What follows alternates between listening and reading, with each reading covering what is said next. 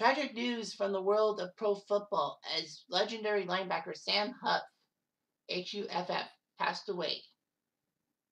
Sam Huff was known as a tough linebacker for the New York Giants, especially. And with the Giants on a bye week this week, Giants fans will be able to grieve in a better sense.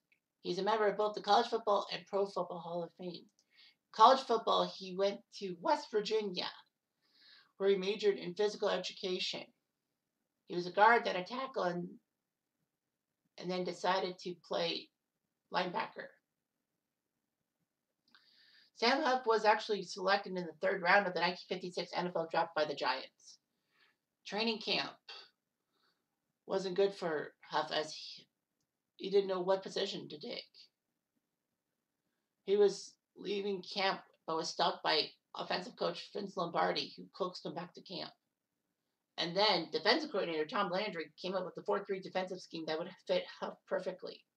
So the Giants decided to switch him from offensive line to middle linebacker. And Huff knew he could keep his head up and use his peripheral vision to see the whole field. Huff started his career in October 1956 and helped the Giants win 5 consecutive games and win the 1956 NFL title. Sam Huff played in the greatest game ever played, as they say, in 1958 against the Baltimore Colts. Unfortunately, though, the Giants would lose in overtime. However, Sam Huff was actually the subject of a CBS TV special called The Violent World of Sam Huff. And Huff was wide for sound practice in an exhibition game.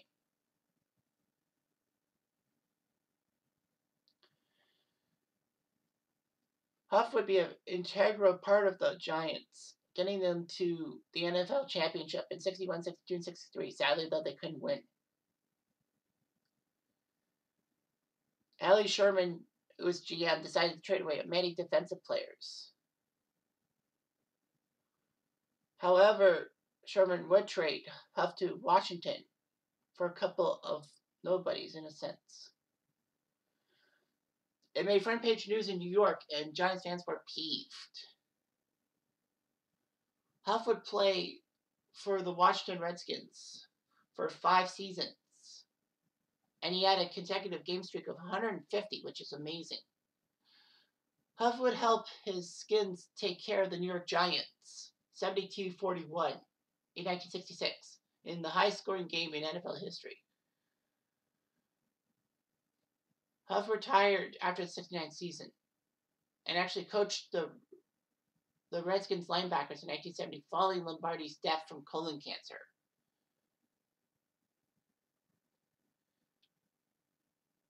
Huff would be vice president of sports marketing for the Marriott Corporation, rising up from salesman before retiring in 1998.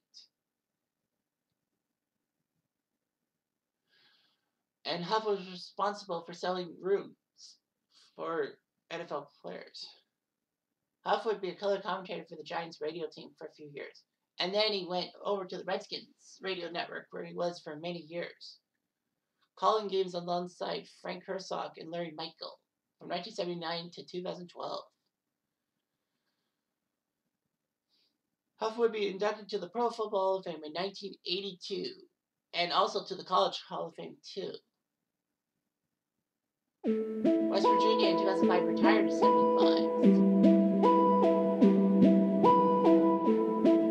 Huff had